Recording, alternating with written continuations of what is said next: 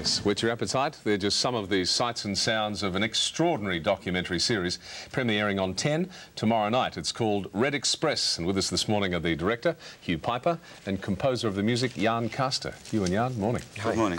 What an amazing trip. Starts in Leningrad, ends in Beijing, and obviously the landscape of the country must change dramatically.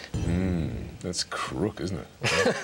Yeah, especially if you live close by, huh? Just before we have a chat to Jann, Glasnost, the criticism now, of course, in Moscow is that it all happens in Moscow. Nothing much seems to filter out of the republics. Is this the case? I think once it all breaks down from the centralised government, that it will be different. But that seems to be the case at the moment, yeah. Yeah. Now, Jann, you composed the music. Yes, I did. And your history is quite extraordinary. You were a busker. Well, I used to be a busker, yes, that's right. I used to play guitar.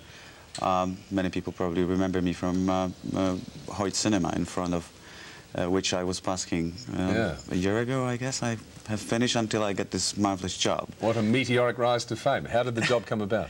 Well, I was signed to BMG Records, and I also have a very good friend, Shane Simpson, who is my lawyer, and he recommended me for the job, so I had really very huge support there.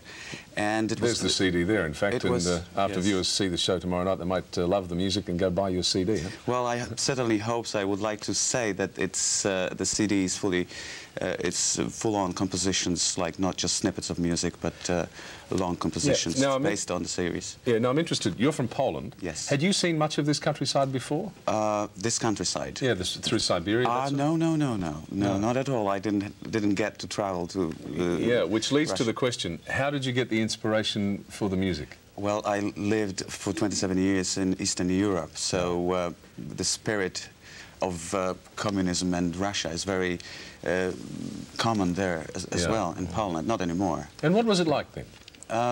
Well, it was quite depressing, I have to tell you. That's one of the reasons I came here, to do some more work and enjoy more life and to expand on my creativity. Well, we're very pleased to have you here. Just quickly, because they're giving me the wind-up, you would have seen some extraordinary alcoholics in Moscow and punks and the way the place is changing? Inside the army and schools and ballet, and so there's a big contrast from reasonably depressing things, admittedly, but also quite fantastic things, and it comes through basically it's about people. Okay, tomorrow night, 6:30? Yeah, 5 o'clock. 5 o'clock Saturday. 5 o'clock on Saturday? I think so, yeah. Somebody told me 6:30. You sure 5 o'clock? Okay, 5 o'clock, and right round the network, I hope? Yes, I think so. And how many weeks? 4 episodes. Oh, that's great. So we finish off in China.